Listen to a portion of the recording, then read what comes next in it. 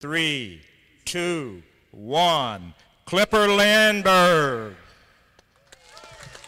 With that pronouncement and a splash from a ceremonial cocktail, NASA's Stratospheric Observatory for Infrared Astronomy, or SOFIA, was rededicated to the pioneering spirit of Charles Lindbergh. The event was held on the 80th anniversary of Lindbergh's historic solo nonstop flight across the Atlantic Ocean.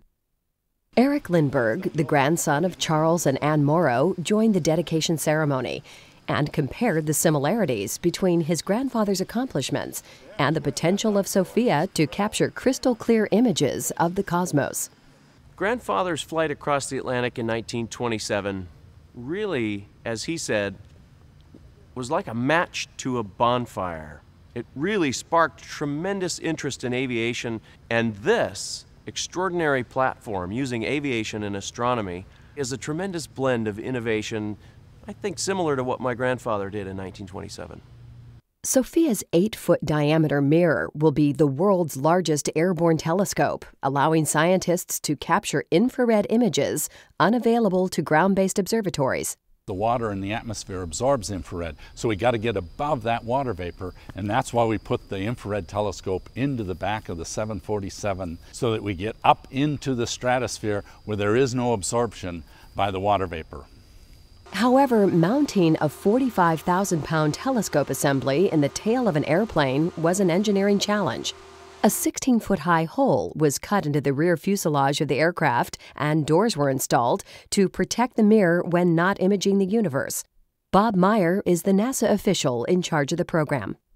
There's been a rather large hole for the telescope to peer out of in flight in the back of the airplane, and that required quite a modification to the airplane, and it also required doors that could open and close to cover this opening up for the telescope itself to look out of. And then the telescope itself is large and is quite an engineering marvel in itself. The telescope was built by NASA's partner, DLR, the German Aerospace Center. It's designed to study a range of astronomical objects, including solar system formations, black holes, and other galaxies, and may help answer the question, where did life come from? It is going to bring together cultures around the world, scientists, and kids and educators learning more about the great mysteries of the universe. Is there life out there? Maybe it's microbial, maybe it's really advanced, but I really hope we can find it, and this will give us insight into that. Clipper Lindbergh. Several beverages were used to make the cocktail splashed over the nose of Clipper Lindbergh. One part was French champagne to represent Lucky Lindy's landing in Paris after his historic flight. California wine represented the two California-based NASA centers managing SOFIA and the science it will conduct. Some German beer to represent DLR's design and construction of the telescope system. And finally, a can of Dr. Pepper to represent L3 Communications, the company that carried out the extensive modifications to SOFIA.